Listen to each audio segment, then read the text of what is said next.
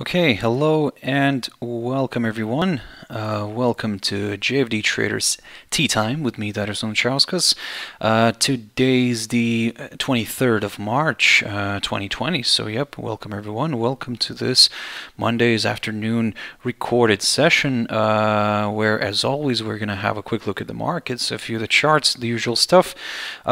But as always, before we do that, let's quickly have a read through our risk disclaimer. So, the content we produce does not constitute investment advice or investment recommendation, should not be considered as such, and does not in any way constitute an invitation to acquire any financial instrument or product.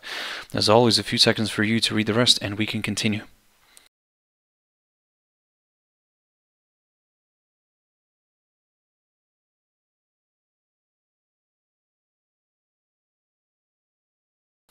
Okay, also just a quick mentioning of our JFD YouTube channel, to which you can always subscribe to in order not to miss any of our upcoming videos, and of course our JFD Bank website, and specifically our JFD research page, which we update on a daily basis. So yeah, feel free to visit us here on jfdbank.com and click on the research tab right there. Now then, as you've just seen, this is the next information that I really wanted to share with you guys, and again the same. Just a quick update of what happened over the past few hours between the videos here, between the espresso and this tea time video. So, of course, as you've noticed, I mean, the number has increased again. Well, not probably, but this is going to continue for a while.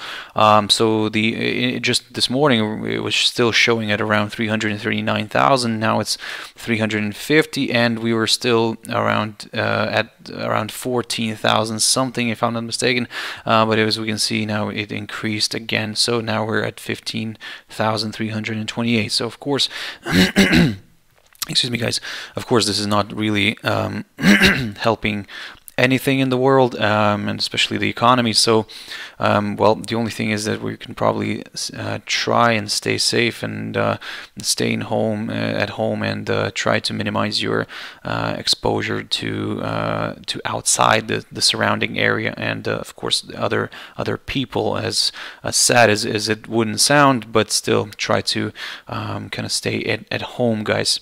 So let's quickly have a look at the markets. Basically, here you can see the situation. So the index is drifting a little bit lower. It's still holding on to this territory here, this key area of support. I talked about this one previously, and basically this area here is not far from the lows. Let's say the price currently is not far from the lows of last week, which is roughly around the 4,900 mark. And what I was saying previously, that in order to kind of aim for lower levels, we need to see a clear break below this territory here. So in other words, we're waiting for a drop below this zone here in order to aim for lower levels for now. As long as it remains above this, there is still hope maybe to see a bit of a correction here to the upside. However, given the current kind of situation and given the current risk-off environment, then yes, I mean, further declines, the downside is still the more likely scenario. However, as I said, just to be on the safe side, we need to see a break of this below this 4,900 level, and then yep, we will aim for lower levels.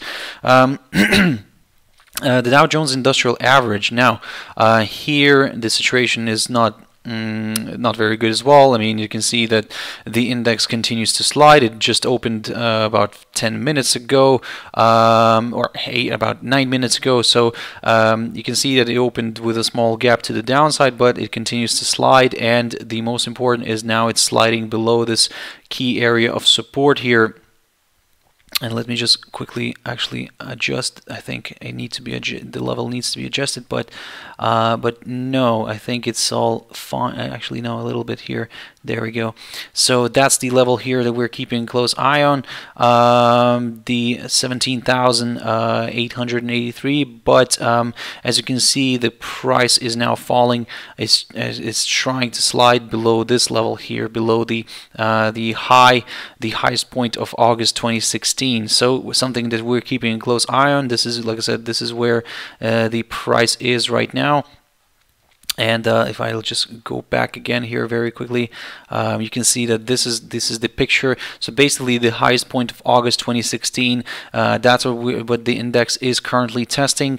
If we see a daily close below this, then yep, of course, further declines are possible. Then yep, we will aim for that lowest point of November 2016, and that's roughly around the 17,883 zone. So basically, well, I mean, still downside is the main scenario here.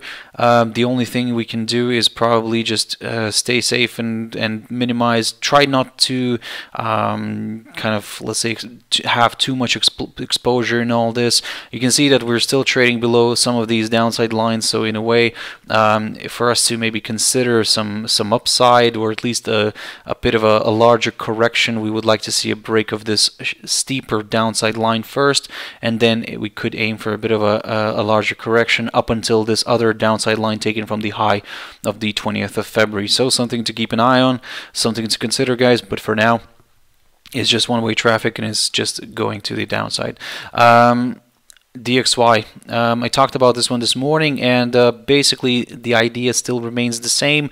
Given that this morning the index already tried to overcome this 103 resistance level, which it kind of almost tested last week, and it also tried to, like I said, overcome today, but yep, it's still holding this 103 territory, still holding on, and in a way, for now, what we're keeping an eye on here is a potential slightly larger correction here to the downside. Now, I do understand that this has been already done on Friday, so after it almost reached this 103 territory, it slid back down. It tested the area around the 23.6% retracement on the Fibonacci retracement, and then rebounded. So in a way, for now, we're again aiming for such an idea here, such a scenario. But of course, in case this decides not to travel lower, in case this decides to push higher straight away, then yep, keep your eyes on this 103 zone. We need to see a nice good break, strong good break, and ideally a close at least of a 4-hour candle above this barrier, and then yes, we will aim for higher levels. For now, we're very careful here and very cautious, and yep, for now we're basically, I would say, neutral a little bit, because in a way, on one hand, we are quite overstretched here to the upside. On the other hand, still the demand for the greenback is still there, and we could see this one pushing higher. But for those who are more on the cautious side, as I said, wait for a break above the 103 zone and then aim for higher levels. Now then, jumping into WTI oil, quick update. Not much has changed from this morning. I've looked at this one. Still the same idea remains. We're looking here for maybe a bit of a correction again, and then another round of selling.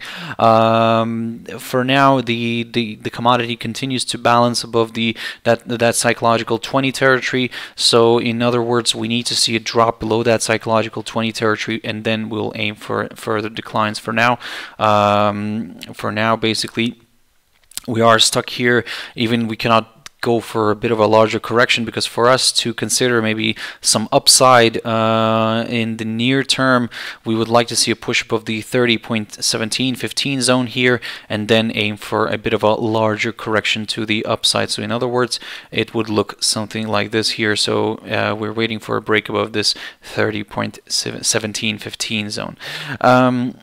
Ethereum. So here the situation is very interesting, because we are, of course, overall we're still balancing below this downside line taken from the high of the 19th of February. After we had this sharp sell-off here on the 12th of March, you can see that the crypto managed to drift below the lowest point of December 2019, which is around the 115.44 zone, roughly around here, and it drifted further south. It tested the area around the 89.80 zone, from which it kind of rebounded and now is trading above it. However, you can see that we're not even going for a larger correction to the upside here. So in a way, for now, we're very cautious and careful, because we do have some interesting levels underneath here as well. So basically, this level here, the the 101.50 zone continues to act as a good area of support as well. And in a way, what we're going to do here is, if we see a drop below this 101.50 territory, then yes, we will aim for lower levels. We'll aim for that 89.80, which is the low of the current lowest point of March. And if that fails to withhold, then the next potential target here is the lowest point of 2018, guys, and that's around the 80.50 zone, so approximately there. So that's why for now we're just kind of neutral. In order to aim for slightly higher levels, or at least I would say a bit of a larger correction to the upside, we would like to see a push above the 155 zone here, 155.25, roughly around there. That's the low of the 24th of January, and then yep, we could aim for a bit of a larger extension to the upside here up until this downside line. Until then, to be honest, we're not doing anything here. We're just observing this. It could present itself with a nice opportunity for both bulls and the bears, but again, certain levels need to be broken first. And as I said, for the upside, from the very short-term perspective, we would like to see a push above the 155.25 zone, and for the downside, a drop below the 101.50. That's what could work for the bears. USDCHF, very quickly on this, the pair managed to have a fantastic explosion here last week to the upside. It even overshot this downside line taken from the high of the 29th of November 2019. Now, that said, of course, this downside line is slightly a bit of a tentative one. So, however, it pushed nicely to the upside. The rate pushed nicely to the upside.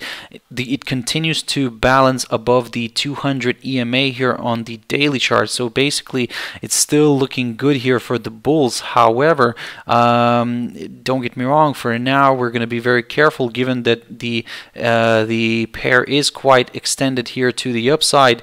So in a way, for us to aim for higher levels, we would ideally prefer to see a push above these recent highs here, or should I say the high of last week, which is around the 0.99 level, and then we could aim for further upside. For now, we're going to remain very careful and cautious, just in case this suddenly starts dropping below the 200 EMA here on the daily chart and below this downside line. Then, well, we will aim for a bit of downside. However, again, keep your eyes on this steep upside line, which could still provide a bit of support here. So in other words, we could see this one traveling like this and then maybe rebounding if this upside line remains intact. For us to get comfortable with lower areas and even lower kind of, let's say, further declines, we would like to see a break of this upside line here, and maybe even a drop below this little territory here, the low of 19th of March, which is around the 0.9640 zone. So then, yep, it would also place the rate up below the 21-day EMA here as well, shown as the yellow line, and then yep, further declines could be possible. For now, we are probably going to be more bullish than bearish. However, in order to get comfortable with higher levels, we need to see a pop above this 0.99 level, and after that, we could aim for the highest point of November 2019, and that's roughly around the 1.0023 mark. So keep your eyes on this one. USDCAD. Now, a quick update on this. Here, the situation is still very tricky. On one hand, and probably let me just jump into a 4-hour chart, and this one will be easier. So after it had a nice slide here on Friday, it managed to recover by the end of the trading day, trading session of US trading session. It managed to recover somewhat and drifted higher. However, still, for us, in order to consider some higher levels, ideally a push above the 1.4536 zone would be required, and then we will aim for the recent high here, which the recent high is the high of last week, which is the 1.4668 zone, and if that gets overcome, then yep, the next target is the 1.4690 level, and I spoke about this level previously, and that's basically the highest point of 2015, if I'm not mistaken. Let me just quickly double check. Sorry, 2016. So there we go. So Again, some good levels here above, but in order to aim for those, first we need to see a push above the 1.4536 zone. That's the high of last Friday. But in a way, in order to aim for some downside again, we would like to see probably another drop below this 1.4325 zone here. And as you can see today, the pair did drift a little bit lower, but remained above this level. So this level here is kind of somewhat of an important one, and we could see it if we do see a drop, another drop below this, then yep, we will aim for that upside support line taken from the low of the 6th of March. Now then, quickly, GBPJPY. Here the situation is a little bit tricky as well, so let me just get rid of clear this chart a little bit. So overall, of course, yes, we are still trading below this downside line taken from the high of the 26th of February. But as you can see, last week on Friday, the pair did try to overcome this, but it did overshoot it, but remained below it. So in a way, we are seeing a bit of interest here from the buyers again.